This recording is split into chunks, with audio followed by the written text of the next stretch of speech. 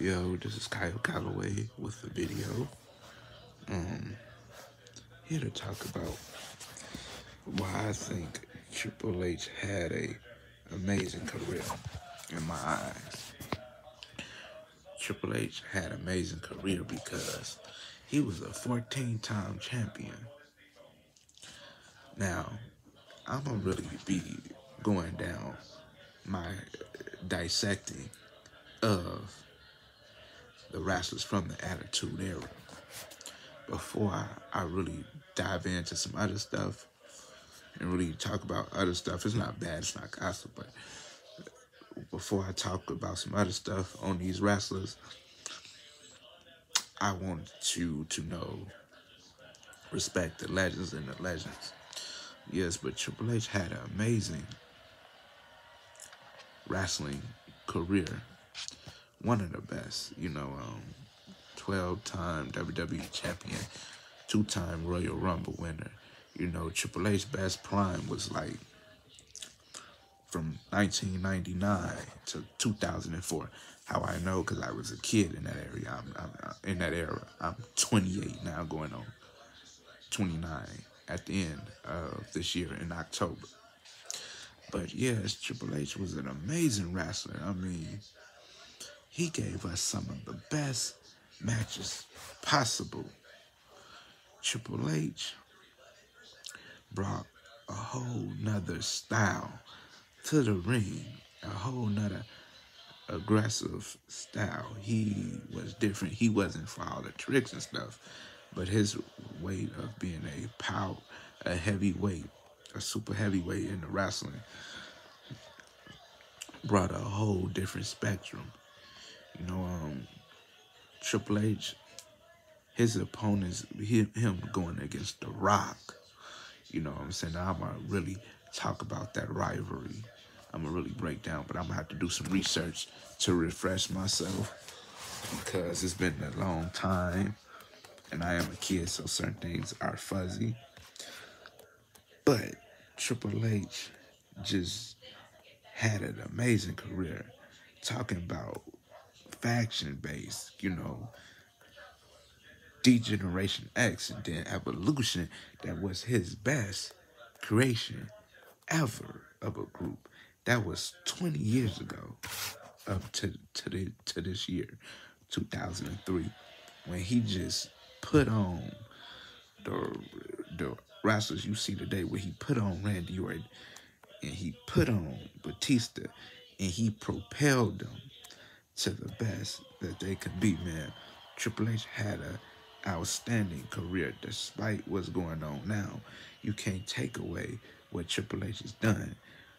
Now, the bar he said it that competition is necessary and passion is a must in wrestling.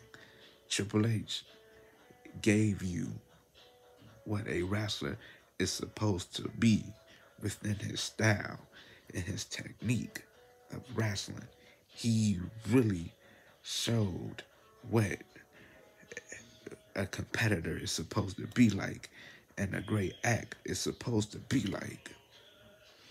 You're supposed to paint a story of competition, redemption, and ascension. And Triple H did that. I was a fan of Triple H because it's just something that was special in that moment. Who Triple H was as a wrestler and as a massive competitor. I will be breaking down how Triple H created Evolution and what did he take from those. So Triple H really gave his all from the sport of wrestling. He really laid it on the line for the sports of wrestling. Triple H was in a whole different, he was in a league of his own. So let me explain more and more how Triple H was in a league of his own. Because you had to try to compete. You had to try to compete on Triple H's terms. Triple H never really competed on wrestlers' terms. He always played what I like to call mental chess. Mental chess, which he made 3 or 4 moves, and the other wrestlers had to follow suit. His opponents, where he did groups. The bad thing is, that was crazy how he kicked Randy Orton out of Evolution.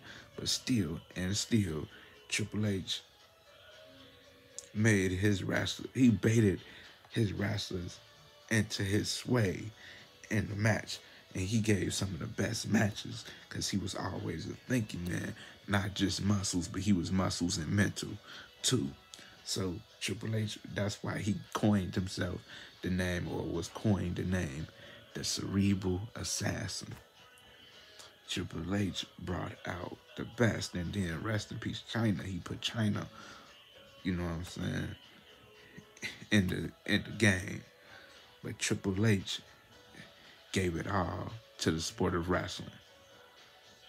Triple H really honed his legacy and really made it something special.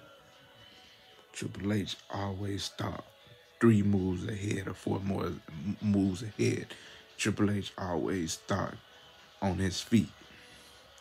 Triple H really made you do all the work. And then he came in and creeped in, and then put his smash to the match. One of my favorite matches was when he wrestled Mick Foley. He won, but man, he took a licking. That was an amazing match. I also love the rivalries with him and The Rock. I wish that should have been a WrestleMania moment. Because, man, if you would have saw that, if you only would have been able to live that, man, everything would have been amazing. Triple H, when I say the man thought 3, 4 moves ahead, man, it was just amazing what plan he would concoct and scheme to get his way in the matches. The crazy part is when he used to pull out the sledgehammer. Man, his signature weapon was the sledgehammer. Smacking people across the head. It was crazy. But Triple H was an amazing talent in his day. So, I'll talk to you later.